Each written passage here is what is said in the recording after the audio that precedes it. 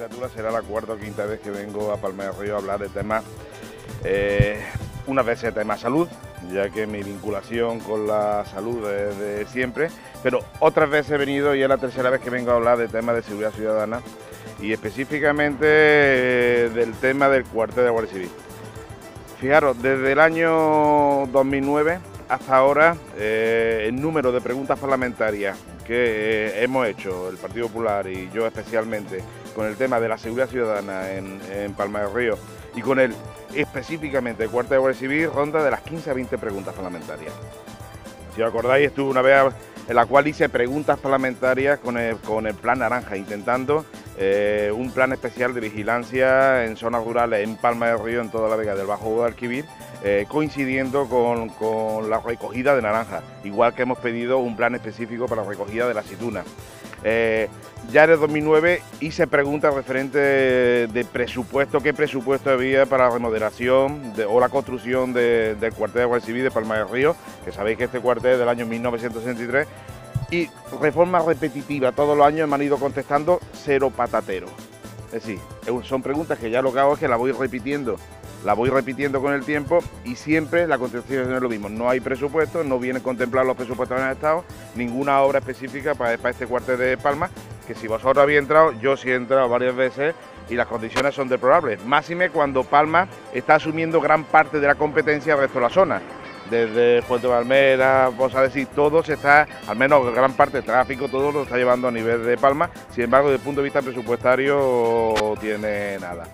Y la última pregunta, cuya contestación me llegó antes de ayer, es decir, está calentita, en la cual, recogiendo una información, que es la que Salva ha dado, referente a la sección de Guardia Civiles, en la cual decía el aumento de violencia, tanto verbal como física, hacia los mismos cuerpos de la Guardia Civil, hacia los mismos miembros de la Guardia Civil.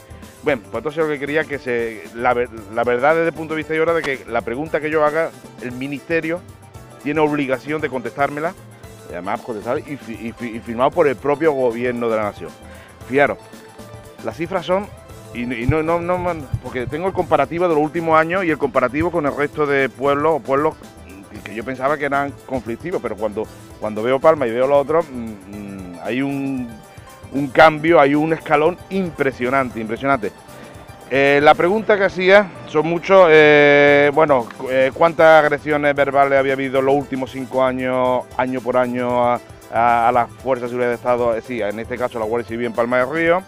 ¿Qué medidas iba a tomar el gobierno para que no eso? ¿Cómo se iba a formar la Guardia Civil? Sí, todo primero una realidad y luego una perspectiva.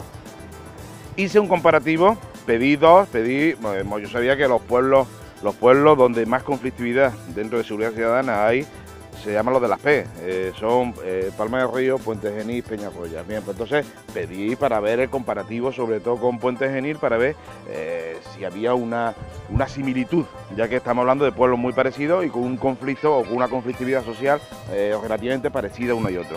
Y fijaros, las cifras son impresionantes. Pido en los últimos 5 años. Primero, agresiones físicas. Estoy hablando de guardias civiles, de personas de aquí, del cuartel, de este cuartel. En el año 2006, una agresión física. En el año 2007, una agresión física. 2008, 2 agresiones físicas. En 2009, 10 agresiones físicas. Agresiones físicas es contacto. Y en el 2009, 10 agresiones. Y en el 2010, 9 agresiones. Fijaros el escalón que ha habido. Si comparamos con Puente Genil, ha sido 1-1-3-3-3. Luego aquí se multiplica un 300% y una progresión de cerca de un 900% en los últimos años. Pero fijaros en agresiones verbales. Agresiones verbales son coacciones, amenazas, estamos hablando de funcionarios del Cuerpo de Seguridad de Estado de Palma del Río en agresiones verbales. Fijaros, año 2006, 1, 2007, 1, 2008, 2, 2009, 36, 2010, 38. Entre agresiones verbales y agresiones físicas estamos hablando de los 48 denuncias de los propios miembros de la Guardia Civil como consecuencia de agresiones verbales. Esto tiene una lectura rápida. En agresiones verbales, si comparamos con otro que pensábamos que era conflictivo, que es Puente Genil, es 0,0001. Es decir, fijaros el gran escalón que hay, ¿eh? Esto hace que nos tengamos que replantear seriamente el tema de seguridad dentro de lo que es Palma del Río, y habrá que tomar medidas desde el punto de vista que se lo explicará mi compañero, pero el tema de educación, de fortalecimiento, de darle seriedad, de darle razón de ser a los cuerpos de seguridad de Estado, hombre, y por supuesto habrá que retomar muy seriamente el tema de educación y seguridad ciudadana en Palma del Río, ¿eh? Le pedimos también, o le preguntamos también al gobierno que qué medidas va a tomar, y las medidas que toma son, además las contesta o llegará en la contestación, en el papel va Rafa, son muy poco objetivas para el tema específico del plan. Me dice, bueno, sí, se organizarán cursos, cómo hacer ante posibles agresiones, sí, pero no una medida drástica, como que podría ser una dotación, un aumento de calidad, sí, bien, algo hay que hacer. Hay que hacerlo, y yo creo que de dos puntos. Uno, desde el gobierno de la nación, que no puede permitir esto, y otro, desde el propio Palma del Río, que eso ya se encargará mi compañero Salva desde la institución que va a presidir, que será el Ayuntamiento de Palma del Río. Sin más, os dejo con Salva. Bueno, pues muchas gracias, Jesús, por la labor que estás haciendo como senador y preguntando las cosas que nosotros hemos llevado durante mucho tiempo ante el incremento de la delincuencia en Palma del Río, ¿no? Que es la primera conclusión que hay que sacar de lo que ha dicho Jesús. Incremento preocupante de la delincuencia en Palma del Río, aunque el alcalde no quiso ni quiere ver esa situación tan preocupante que vive el pueblo, ¿no? Nosotros nos trae aquí también otra cosa, y es la situación obsoleta en la que se encuentra el cuartel de la Guardia Civil. Las condiciones en las que están trabajando los miembros de la Benemérita son absolutamente impropias de un país civilizado. Están trabajando al límite, no tienen medios, no tienen ningún tipo de apoyo técnico, y como dice Jesús, la situación de la delincuencia se incrementa día a día, ¿no?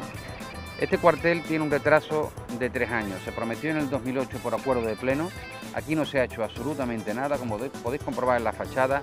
Es obsoleto, carece de las instalaciones mínimas para que puedan ejercer con dignidad los miembros de los cuerpos de seguridad del Estado, en este caso la Guardia Civil, y ya os voy a facilitar fotocopias. La propia Asociación de Guardias Civiles ya denunció en su momento, y lo traigo por hemeroteca para que veáis que no es ninguna cosa que sea cosa del Partido Popular. Denunciaba carencias preocupantes, que como digo son impropias para un país civilizado. Hablaba que los vestuarios carecen de lavabo, que hay plagas de hormigas y de cucarachas, ratas en los aparcamientos, un calabozo con una sola persona, no se han cambiado las ventanas como en su día se planteó, ni tampoco se ha pintado el inmueble, y las zonas oficiales, las dependencias oficiales tampoco se han rehabilitado. La situación, como digo, es crítica, tercermundista y obsoleta, impropia para unas personas que tienen que desarrollar un trabajo tan importante como es la seguridad. Y eso es lo que nos está haciendo por parte de los gobiernos socialistas. Lo que yo quiero decir aquí, que la tranquilidad, la convivencia y el respeto vendrán con gobiernos del Partido Popular. Ahora mismo se está demostrando con esta chapuza en la que viven los guardias civiles de Palma del Río, a los cuales les quiero dar en nombre del Grupo Parlamentario Popular y del Partido Popular nuestro agradecimiento por su encomiable labor. Pues esta chapuza es absolutamente impresentable. Responsable el Gobierno de España y el Gobierno del Ayuntamiento de Palma del Río, que no ha puesto en ningún momento reparo ni ha reclamado a la Secretaría General de Seguridad, Secretaría de Estado de Seguridad, la realización urgente de un edificio que está hecho del año 1963. Es que la fachada lo dice absolutamente todo. Hay un proyecto del pandero, pero aquí nadie ha dado señales de vida. Ya nosotros planteamos que vamos a facilitar una pregunta también en el 2009, que le hicieron los senadores, tanto Jesús como María Luisa Ceballos, preguntando en el 2009 qué actuaciones se iban a realizar de carácter de construcción para rehabilitar el edificio. La contestación que se dio por parte del Ministerio fue negarlo. No hay presupuesto, no hay absolutamente nada. Los que están actuando y están realizando su labor bajo límite, porque no tienen ni los medios y además viven con la amenaza de que le están amenazando, con que le están agrediendo, que la situación de la delincuencia en Palma se está incrementando por día. Y eso, como digo, se va a acabar. se va a acabar con los gobiernos del Partido Popular, porque todo el mundo sabe que hay que hacer grandes modificaciones a nivel nacional y sobre todo cambiar la actitud de un gobierno municipal que vive con los brazos caídos. Y yo voy a hacer una reseña aquí porque me parece muy preocupante. Y esto también quiero decir con absoluta claridad que vamos a acabar con eso. Mira, declaraciones de la barriada de San Francisco. Barriada de San Francisco. Una cosa es la convivencia, una cosa es el respeto, una cosa es la tolerancia y otra cosa tener que soportar actitudes incívicas que tienen preocupada y amenazada a la ciudad de Palma del Río. Dicen estos vecinos de San Francisco en el diario Córdoba. Un grupo de vecinos del barrio de San Francisco en Palma del Río se reunió ayer con el alcalde para pedirle más seguridad para su barrio, indicando que era un barrio familiar, tranquilo y la población inmigrante lo está destrozando. Se quejan del deterioro de la zona infantil, utilizando de las calles como taller de reparaciones todos los días, abandono de basura en todo tipo, junto a papeleras y contenedores, y algunas mujeres señalan que de noche tenemos que salir y siempre hay suciedad a pesar de que barren todos los días. Esa queja que daban los vecinos de San Francisco tiene que ser una prioridad a la hora de abordar el Ayuntamiento de Palma del Río. Que nosotros no estamos en contra de la convivencia, no estamos en contra de la tolerancia, no estamos en contra de que todo el mundo tenga una oportunidad, venga de donde venga, pero lo que sí digo es que vamos a acabar con estos vandalismos, la situación intranquila que viven barrios que no se merecen, como digo, esa situación de intranquilidad, de inseguridad y sobre todo de deterioro del equipamiento urbano, ¿no? Y no se puede decir que no pasa absolutamente nada. Vamos a acabar con esos brotes de incivismo, con esos brotes de vandalismo, con esa inseguridad y vamos a intentar traer al pueblo la convivencia, la tranquilidad y la tolerancia que siempre ha tenido Palma con todo el mundo, con todo el mundo. Luego vamos a, como digo, a agenciar lo más pronto posible un cuartel de la Guardia Civil digno para Palma del Río y sobre todo traeremos propuestas en el programa que, como digo, van a reforzar la convivencia y el respeto. Vamos a intentar reforzar la prevención del delito a través de la presencia física de la policía local en estrecha colaboración con la Guardia Civil, un plan de seguridad que estará, como digo, pendiente de aquellas barriadas que en el mapa de delincuencia sean las más perjudicadas en cuanto al deterioro de la paz. Vamos a estar muy vigilantes en los centros educativos, muy vigilantes en los entornos de los colegios y del instituto. Vamos a dotar de mucho más fluidez con la presencia de la policía en los momentos punta del tráfico diario y vamos a crear un consejo local de seguridad para que sean los vecinos, en colaboración con el ayuntamiento y las propias fuerzas de seguridad del Estado, incluida la policía local, la manera de intentar, como digo, devolver la tranquilidad, el respeto y la convivencia que este pueblo siempre ha tenido. Insisto, escenarios como los de San Francisco tienen que acabar y van a acabar. Y van a acabar con gobiernos del Partido Popular. Sabemos cómo lo vamos a hacer y lo vamos a erradicar de cuajo, porque no se puede seguir en esa situación tan intolerable. Como digo, no estamos en contra de nadie ni hacemos afirmaciones contra nadie. Lo que sí digo es que no se puede atentar la convivencia ni la paz de un barrio con la soledad de San Francisco o este barrio tan señero como es el barrio de Dragado. Vamos a poner énfasis en el tema de la seguridad, en el tema de recuperar la tranquilidad y sobre todo en el cuartel de la Guardia Civil. Ahí tenéis las fotocopias, ahí tenéis las quejas de los propios guardias civiles y haremos cuanto antes, con la colaboración del Gobierno del Partido Popular en Madrid, con Mariano Rajoy, que no quepa la menor duda, un sitio digno para la Guardia Civil, porque es la única forma de garantizar su presencia y que siga realizando de forma digna una colaboración que nosotros debemos de entender y entendemos que es encomiable. Entonces, y de aquí, como digo, reconocemos su magnífica labor. Aquí os voy a dar los datos que nos han dado a los senadores sobre la delincuencia, sobre las agresiones y también la pregunta que formulamos en el 2009, donde nos dijeron que no había ninguna cantidad presupuestaria para hacer o abordar la reforma en aquel entonces de un centro como era el cuartel Guardia Civil, que se estaba haciendo ya obsoleto y que se construyó en 1963. Totalmente. Vamos a hacer todo lo que tengamos que hacer con el gobierno de Mariano Rajoy para que Palma tenga el cuartel que se merece. Esto ahora mismo es una chapuza Esto no es tercermundista, si las propias quejas las tenéis ahí de los guardias civiles y así no se puede trabajar. Trabajan al límite en unas circunstancias tercermundistas y yo creo que merecen, como digo, pues con el respeto que tenemos que tener y el agradecimiento por su labor, pues merecen unas instalaciones donde ellos puedan ejercer su trabajo con absoluta eficacia, ¿no? Yo creo que hay muy buenos números de la Guardia Civil, muy buen equipo, pero tenemos que dotarlos de medios que tampoco tienen y por supuesto garantizarles que no les sigan pues con agresiones físicas, con agresiones verbales y que por lo menos devolvamos la tranquilidad y la paz a este pueblo que no tiene.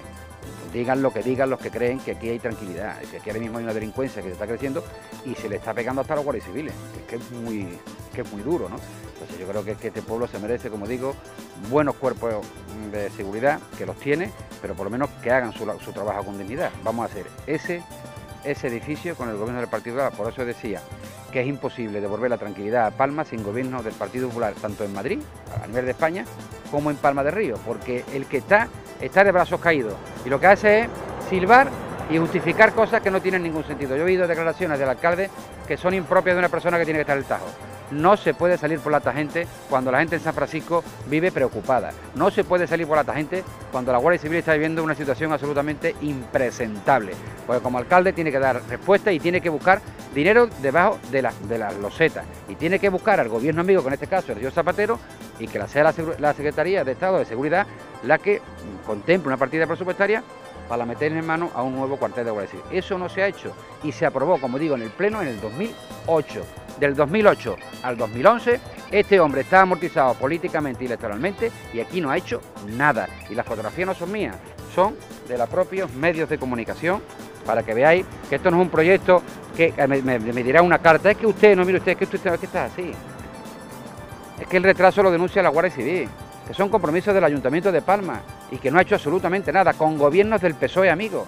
Mire usted, si usted es alcalde del PSOE y tiene un gobierno del PSOE, pues haga todas las actuaciones que para eso se le facultó en el Pleno y traiga usted un cuartel de la Guardia Civil. ¿Eso qué significa? Una partida presupuestaria para sacar adelante el cuartel. Aquí no hay partida ninguna, aquí lo que hay son mucha pantomima, mucha maqueta y mucha declaración vacía, ¿no?